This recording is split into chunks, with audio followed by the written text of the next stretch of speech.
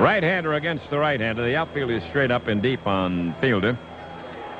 He is the DH today. Swing. There's a drive to left. That one is long gone.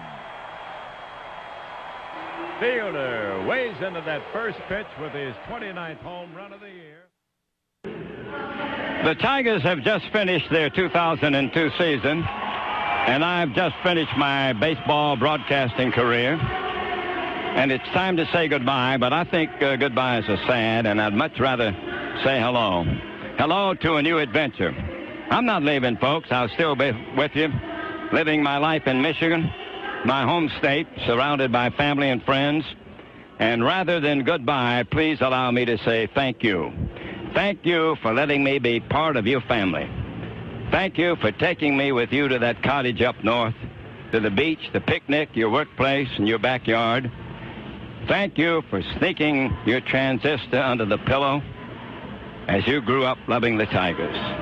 Now, I might have been a small part of your life, but you've been a very large part of mine, and it's my privilege and honor to share with you the greatest game of all. Now, God has a new adventure for me, and I'm ready to move on. So I leave you with a deep sense of appreciation for your long-time loyalty and support. I thank you very much, and God bless all of you. Wow. I don't know why. I've heard lots of Ernie Harwell, but that just kind of took me back. You know what I mean? I wanted to put my head down on the pillow like when I was in probably 5th grade. Did you do that? And with had the radio? Yeah. The AM radio next to the bed. And I never was awake for the end of the games usually, but I was lulled to sleep by that voice. See, my dad did the same thing, and when he heard that farewell speech, when Ernie did that, it really got him because he did exactly that. Yeah. I've heard so many people that did that. Yeah.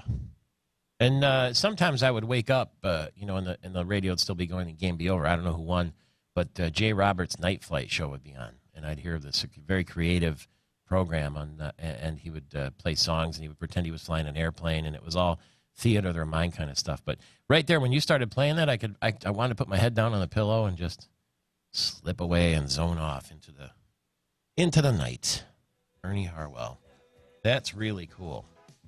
What a classy goodbye, too. I'd heard, you hear a lot of these broadcasting goodbyes. That one to me just about takes the cake. Maybe that one and Johnny Carson, two fine examples. 15 after the hour, Michael Patrick Shiels, radio stations across the state of Michigan.